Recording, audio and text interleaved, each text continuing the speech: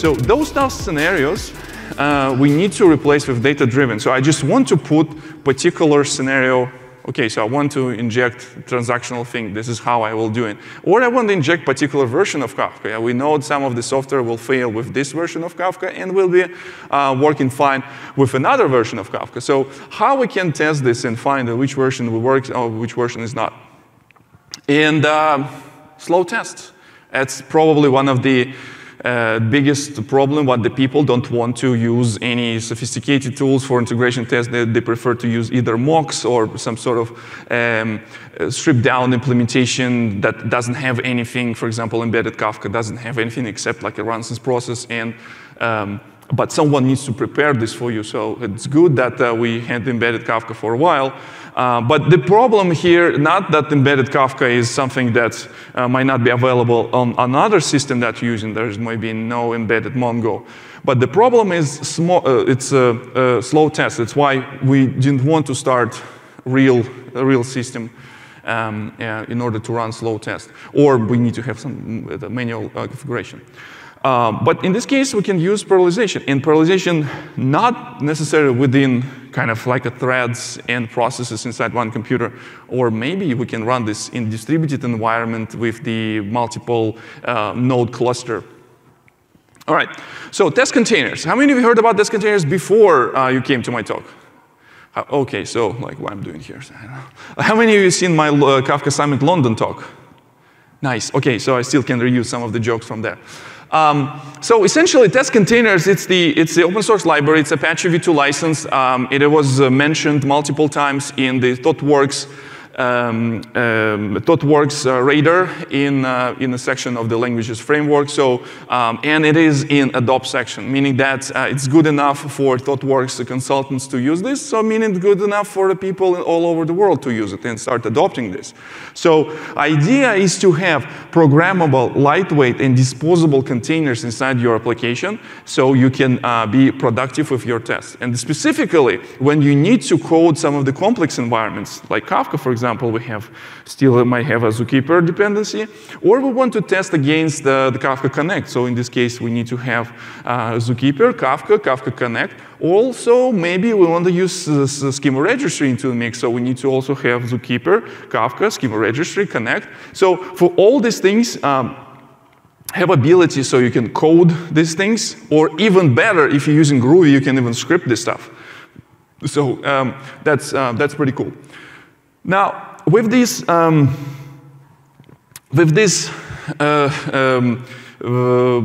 promotion from the ThoughtWorks radar, I want to bring to attention that right now there's a ton of different modules available based on publicly available containers.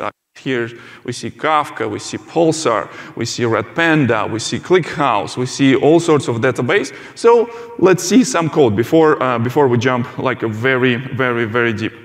So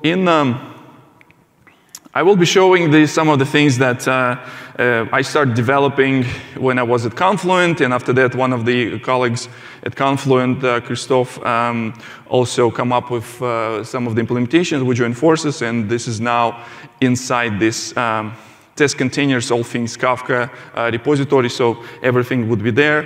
If it's not there, I need to push it after the show. So I'll start with a very simple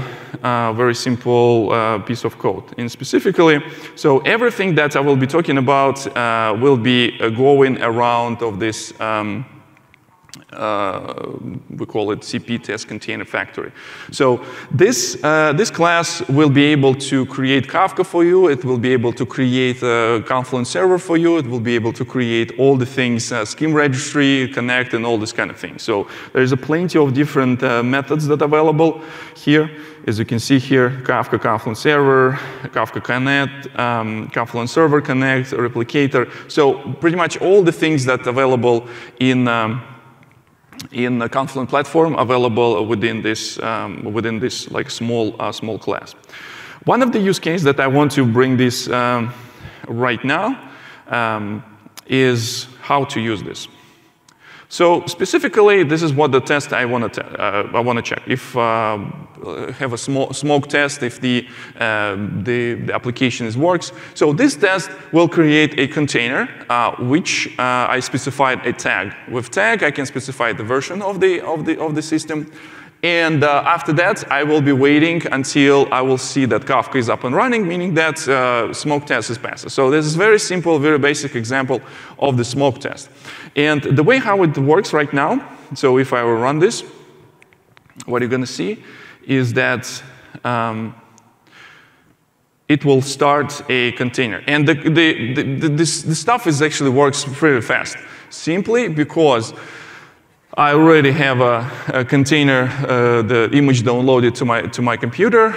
I run this a few times, so it works fine. And it's the only thing that it does, just wait until it starts. Another thing, important thing to mention about this particular machine and this particular image, until recently, there were no native ARM64-based images available, so I won't be able to run this on this computer. And also, startup time is really nice because it runs this without emulation. It doesn't require Docker to work hard in order to transplant this x86 into ARM64. So this is nice. This is cool. However, if I will try to do something, I will try to run some other version here.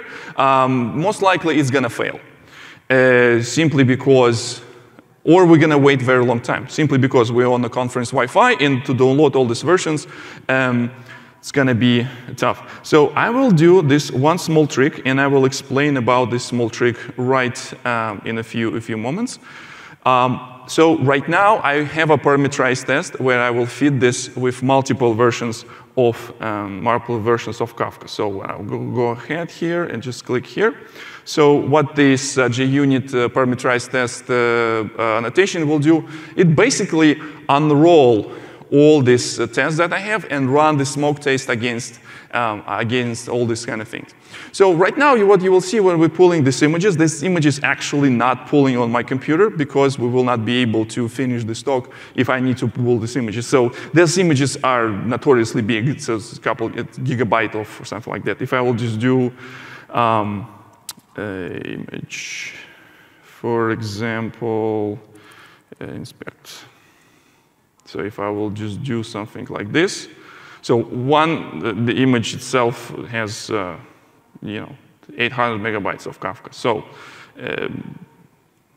but now I'm running this test against multiple versions. So in this case, I don't have a Docker Compose. I don't need to template it out. I know that the framework itself, like JUnit framework, already has the capabilities for me to provide this parameterized test. And all my tests that I will be running, all my tests, or like if I'm writing some software that I need to make sure that it runs against multiple versions. For example, I'm developing some sort of connector. I need to make sure that it will be running against multiple versions of Kafka and it will work. So in this case, I can run this in the parameterized test. So it will take it a few minutes to run this. While it's running, I will show you another project. So another project it's called a CP test container examples. So we do have a bunch of different example tests that run using this library. So some of the connectors tests are the examples with some other connector of some other implementation of Kafka. We're going to get back to this one. Inside Testcontainers, we also have a section about integration tests. All these components that I'm showing that using CP test container factory, we have a coverage for testing, for example, kSQL DB. So let's see how we can do this with more or less complex setup. So in order to these containers to talk to each other, they need to join the same network, Docker network. So and Testcontainers allows us to do this using the programmatic way. So I created a new network, and I'm creating my Kafka container that will be connected to this network. Next thing is that I'm just simply passing Kafka container around. So for a kSQL DB container, I will get whatever I need. And the next thing that I want to check if the health check is the system is healthy and whatnot.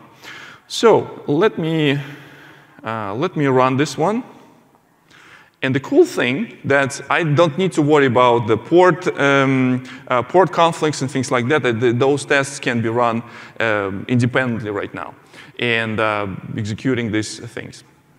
So while it's running, let's see if we have another one. 4? No.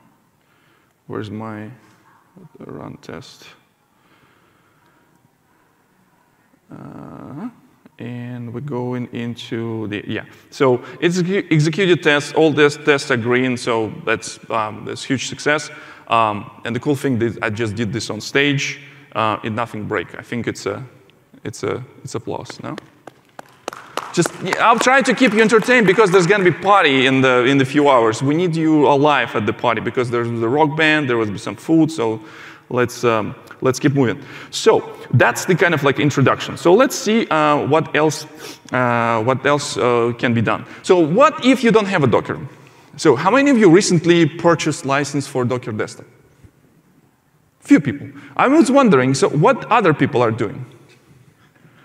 That's fine. So there's some of the implementations available that you can use for free. My personal favorite is not mentioned here. Need to update this. So there's a project called Kolima. It's naming is hard. I don't know. Maybe it's a meaning. It has some meaning to author. But for me, I'm originally from Russia, and Kolima, it's not pleasant place because during Soviet times there was a gulag there, so they're sending people there. So Kolima, nice tool, name is terrible. So different implementations available, but what if you can run your test in the cloud? So you should saw a glimpse of the thing that I'm going to be talking to you a little bit about. And I use this thing all the time because I'm speaking at the conferences. Wi-Fi is maybe not stable. I'm doing my talks, or like I'm building my talks in airplanes, trains, and automobiles. Hotel Wi-Fi is also terrible, so I want to have somewhere where I can download these gigabytes of images somewhere, and it would be fast. So, and this is where I'm using this thing called Testcontainers Cloud. So I mentioned this like a small utility that I'm running right now on top of everything. And right now, I don't know if you see this, but right now my computer is actually connected to. You don't see it here because it's very blurry. I don't know. Yeah, so the one is a little bit better. But essentially, my computer is connected to a cloud instance. And the way how it works, Docker itself, like as a system, is actually separated into things. It's separated between Docker client and Docker daemon, Docker server. And every time when you type Docker, you're actually running Docker client. And Docker client communicates to Docker daemon through certain protocol that's gRPC based and things like that. But this is not what we were interested in. We're interested in that we can, in our library, if I run this somewhere here, I see that when I run this locally, it will say like a version of Docker daemon server. But now it runs in the cloud. To show you how it looks like from perspective of Docker, it has a list. So there's a bunch of different context available for me to use in my Docker instance. So I can switch between Docker Linux that will have a local communication through the Unix socket to this IP address 37 blah blah blah. This is where my communication is actually going to those local hosts. And this local host application, actually this tiny fellow that sits in my menu bar,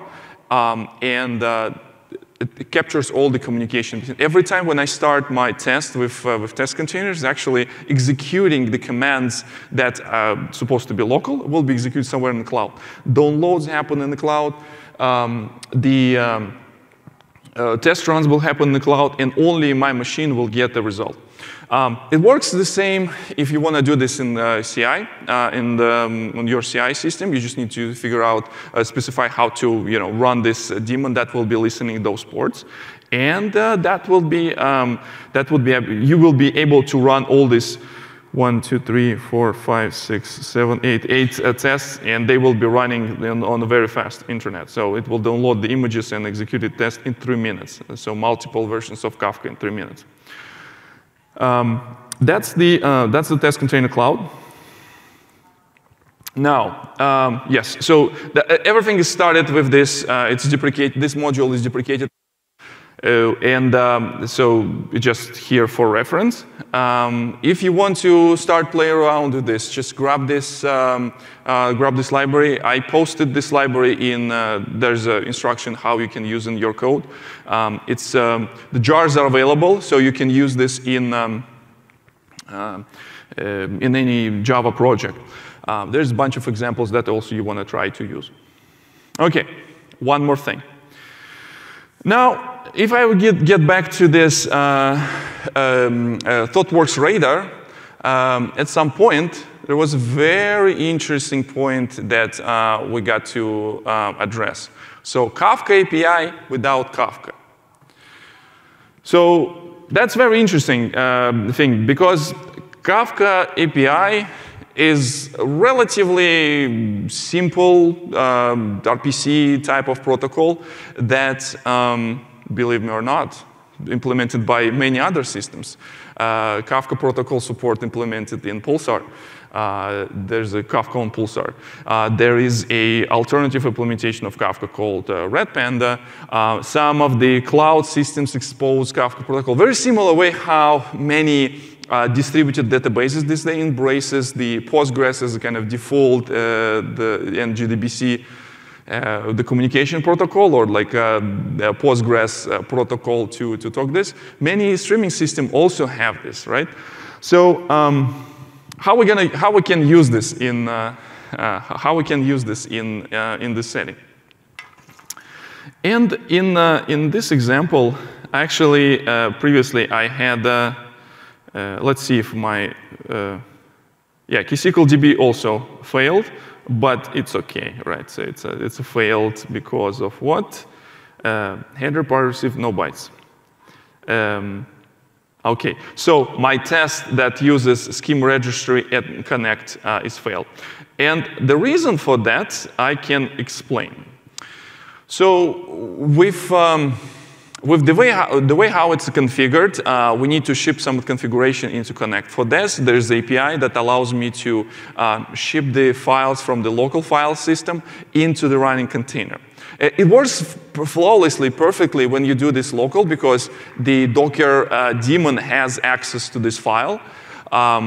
It works not so perfect when you have a Docker daemon runs on the different computers, specifically in the cloud. So that's why some of my tests are failing when I run this. For example, I need to kind of like put this file a slightly different way. I think the folks at the Testcontainers in Atomic Jar, they are aware about this, and they're working on improving this experience. But that's the reason why it failed, because it uses some of the local files that needs to be shipped into this instance. But apart from that, you can use the custom images with the tests, and as you can see, kSQL DB server responds with some answer. Now, moving back to the topic of alternative implementations. Now, in my previous example, when I did this like half a year ago, I wrote this test container implementation for Red Panda, which is implementation of this. And the cool thing about this Red Panda, let me actually stop the cloud for now. I can run this locally again, and the test how it looks like this. Yeah, so I implemented this container a while ago. It was there, but since literally today. This thing now is a part of official Docker, official Testcontainers Red Panda module. So I don't need to have my own implementation. So what I'm using just, where is it? Where's my, yeah, the Red Panda container. Test exactly the same. I'm using Kafka producer and consumer API. I'm not using any Red Panda clients directly. So I'm just talking the normal, normal Kafka producer and consumer. And it's done. Few seconds. Super fast. Startup time is fast. More importantly, size, where is it? Size for this image, just 300 megabytes, 3 times smaller than previous version. And also it doesn't require Zookeeper because by default, Red Panda doesn't require Zookeeper. So that's pretty cool. And why it's important, why it's cool, you can test your applications against different implementation by simply writing the parameterized test where you can put the different containers for your application. I think that's pretty cool. That's pretty cool that you can do it. Plus, you know, kudos to ones who implementing these compatibility tests and integration, making things like all these alternative solutions for us as developers just like no-brainer to switch. And the cool thing about just in general, if you think about this, so we're moving into the cloud world and we're running our workloads in the cloud. Confluent Cloud is awesome, but you sometimes operating in a disconnected environment when you do tests and you're writing your code. Like I said, I do write the code in the trains, planes, automobiles. And not always have access to this. But having the Docker Compose running on my computer, I can easily modify and switch back and forth. Speaking about that, yeah, that's basically, you know, the development with boring the bash scripts and writing containers and writing this in Java. Some inspirational quotes from the Alec Baldwin, from the Glengarry Glen Ross. How many of you have seen this movie? How many of you work with salespeople? If you work with salespeople, this is the mandatory kind of like a training, how to work with salespeople. The cookies are for closers. One more thing, another more thing. So speaking about developing applications. So I like developing applications against the cloud. Everything is working there. It's nice and cool. And the tests are also nice. But before I write my test, I need to write my code as well. And needs to make sure that my application works the way how I wanted it to work. So just this morning, I was in the morning session with Josh Long, and he's showing some of the cool stuff with Spring Boot. I love Spring Boot, and all my projects in Java are using Spring Boot. What he showed, he also struggled with Docker Compose. He said, "Oh, I'm starting my Docker Compose," and I was thinking, okay. I think this is a good idea to show it at my talk, so that's why I just went and implemented this a few moments before this presentation. So it might break, but it won't. I'm a professional here. So like last year, I wrote this course at the developer.confluent.io about Spring. So I was thinking, okay, so that was solely designed to be, and all these configurations were solely designed to be used with Confluent Cloud, and all the examples are using Confluent Cloud, which is cool. But what if I want to do this, you know, without Confluent Cloud? So I took the source code from this course that I developed, and I was thinking to, what if I will do something like this? I want to start my application. I want to make sure before my Spring code will be running, it also will run all the containers that my application is using. For this application, I'm using the schema registry because I'm using Avro and I'm using Kafka. Since Confluent has ARM images, it would be relatively fast on my computer. And I went and implemented this new cool thing that's available in. So before your application starts in Spring Boot, you have an ability to hook into initialization process and override some of the some of the parameters. Specifically, with my application, for example, Cloud, I have this parameter called Spring Kafka properties.bootstrap servers. This is how I will be injecting the Kafka bootstrap servers, all the security parameters. So during application startup, I actually can. I'm not going to create any, I know you can create a profile, but in this case, I need to know the port during the runtime, and I need to make sure this port also doesn't have a conflict. Just much easier to do something like this. In my initializer, I just create a container for Kafka, creating container for scheme registry, specifying particular tag, creating these two things, and after that, inside this get properties, this is an interface that I need to implement because it implements a application context initializer from Spring. I need to override two things. It will get me a Kafka bootstrap server with randomized port, and it gives me scheme registry URL. And this application is fairly simple because it's an application from the first part where I'm introducing a Kafka template to publish messages to Kafka. And I have a consumer that uses Kafka Listener. So do you think this will work? How many of you think this will work? Anyone? No? Tough crowd, yeah.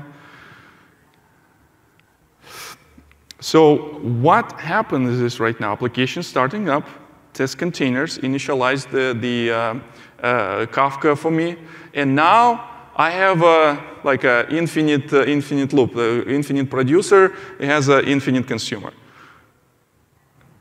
Isn't it impressive? I think it's pretty cool, no?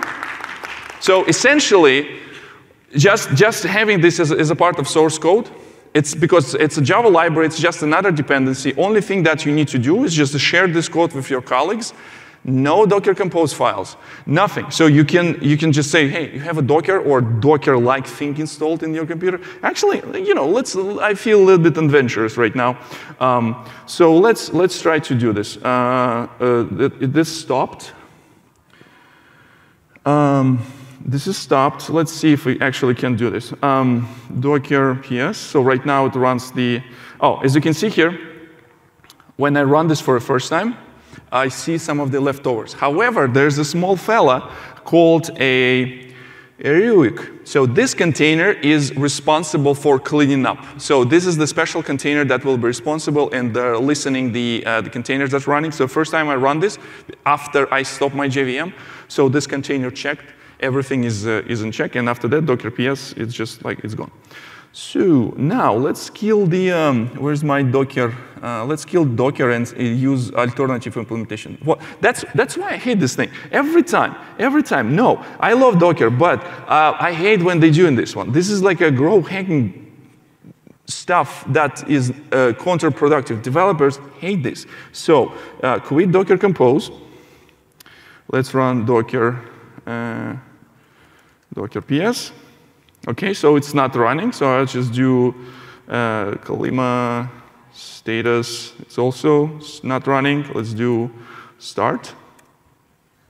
So alternative implementation. Wait for a few seconds until this will be up and running. Starting up. And few more seconds, hopefully. Oh, while the moment I wanted to switch to talk about something, OK. So status. Oops, status. Here we go. So it's up and running, runs natively. Let's see if this stuff will work with Testcontainers. So I will go ahead and just run this again. Yeah, it doesn't. So I think you need to submit the pull request or like issue so to support this one. So it doesn't, but it's OK. So we just do Kalima stop. I guess we stuck with the Docker desktop for a while. Anyway, so with this, it's not only for Spring, as a matter of fact. If you're using something else, if you're using different the microservices frameworks for Java, you will be able to use Quarkus. In Quarkus, they have developer services that already have integration with test containers. The Micronaut has integration with test containers. The cool thing with Spring Boot, they working on integrating this as a part of implementation, but right now it works just fine with this context initializer. And if you're using Spring Boot developer tools with the hot reload of the code, it also works with all this setup. You can actually reuse some of the containers that you run across the test, and you can do this with Kafka containers. You can do this with any other container.